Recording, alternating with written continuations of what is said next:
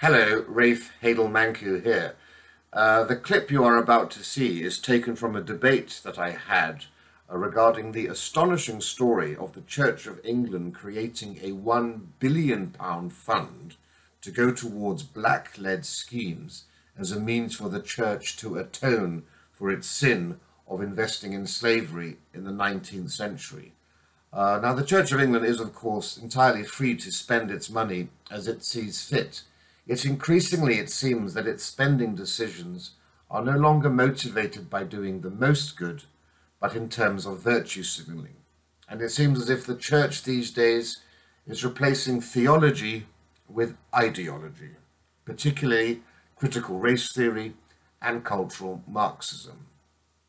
You know, for many decades, the Church of England was called the Conservative Party at prayer. I'm afraid these days it will be more accurately described as Black Lives Matter at prayer. Spending money to help the most disadvantaged should always be welcomed, of course, but the question is, who really are the most disadvantaged people in British society? Well, in fact, it's white working class boys who are the most disadvantaged group. In other words, there are people of all races and all creeds who are deserving of help and support from the church and other charities. Only 4% of Britain is black. To target one group to the exclusion of others when other groups face similar or arguably worse challenges or issues is and always will be wrong and must be opposed. And of course, when it comes to the abolition of slavery, the church should be celebrating the fact that it was the evangelical Christian movement in Britain that set the agenda for abolition. And I'm talking here about the Clapham sect, a group of evangelical Christians, including most famously William Wilberforce, but many others, that were based at a church just down the road here, 2 miles away or so, Holy Trinity Church in Clapham, South London. That church still stands today, and that group of committed and influential Anglicans spearheaded the abolition of the slave trade and of slavery itself. It was an inspirational episode, not only in British history, but in world history, because it is impossible to imagine such a movement happening anywhere else outside of Britain or Protestant Europe.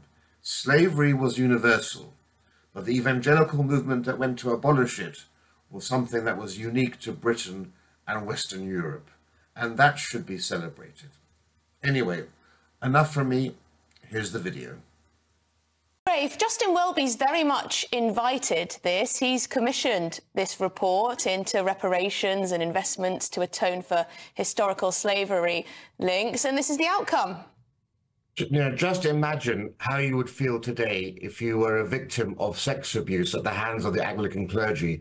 In 2018, you know, Welby said that the church was going to commit £200 million to the victims of church abuse. Well, now 6 years later, those victims are still awaiting payment. You know, the Church of England has been dragging its heels and doing everything it can to avoid or delay making these payments. So how would you feel if you're one of those victims, your life destroyed, perhaps with PTSD, to hear the church talk and, you know, Femi talk about healing and repairing and atoning for sins about something from 200 years ago, and there are no victims alive today. Nobody alive today is a victim of slavery. We're talking about 8 generations ago, and the lives of the great-great-great-great-great-grandchildren of slaves in the Caribbean are far better than they would have been had their ancestors never left Africa. That's an unfortunate fact people don't like to know. The life expectancy in the Caribbean is 15 years longer than in West Africa. The GDP per head is about 10 times as high as it was. And there's a £1 billion fund being allocated for all this by the Church of England. I think it's the ultimate in indulgence and immoral perversity, actually, to prioritize the lives of people in the 19th century over living victims in the 21st century. And I think the Church of England will do very well to remember Bible scripture, particularly Matthew, where it says, "You hypocrites, remove the plank from your own eye."